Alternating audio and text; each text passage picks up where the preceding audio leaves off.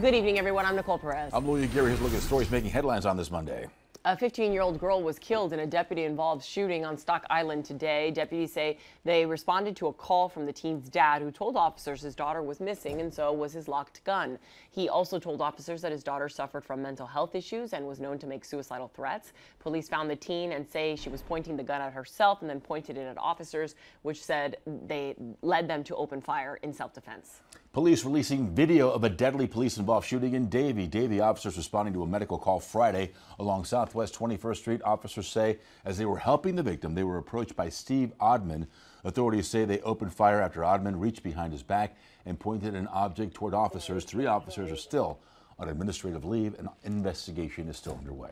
Business owners in Miami Beach asked a judge over the weekend to stop some of the spring break policies. They say the curfew has hurt their business, but officials say the restrictions are necessary. And in Fort Lauderdale, there was an influx of spring break crowds amid the heavy restrictions and curfews in place on Miami Beach. Law enforcement making their rounds on foot, ATV, and even on horseback. Fort Lauderdale police say they have made at least 13 arrests.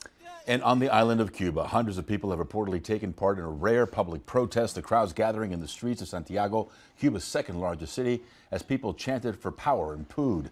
The city has recently seen electricity blackouts extend for more than 18 hours a day, causing food to spoil in many homes.